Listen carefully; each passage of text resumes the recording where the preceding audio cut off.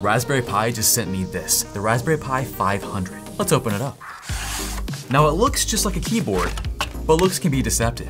This is actually a Raspberry Pi baked inside a keyboard. Now it's not the first time they've done this. This is his dad, the Raspberry Pi 400. Okay, they've done it before, what's different? Well, the Raspberry Pi 500 is more like the Raspberry Pi 5. He's got a quad-core 64-bit processor, ARM Cortex A76 compared to the 400's A72. What does that mean? It's better, clocking in at 2.4 GHz versus the 1.8 on the Raspberry Pi 400. Speaking of 8, this bad boy has 8 gigs of RAM, LPDDR4X versus the 4 GB of RAM on the Raspberry Pi 400. Now with the 500, Raspberry Pi wanted to make it more accessible, easier to set up. So right here, their SD card comes preloaded with Bookworm OS. So all you have to do is plug the sucker in and go. Everything else is pretty much the same and what you might expect from a Raspberry Pi product. Ethernet, Wi-Fi, USB, Bluetooth, HDMI, USB-C power. But you're probably wondering, Chuck, how much is it? Base price on this is $90 versus the $70 for the 400. $20 for more speed, not too bad.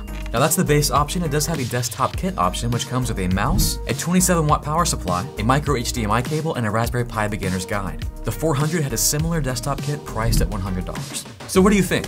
Raspberry Pi 500, are you gonna get one? Is it for you? And similar to the Raspberry Pi 5, can this be your desktop replacement? If you're not doing anything crazy, it probably can be.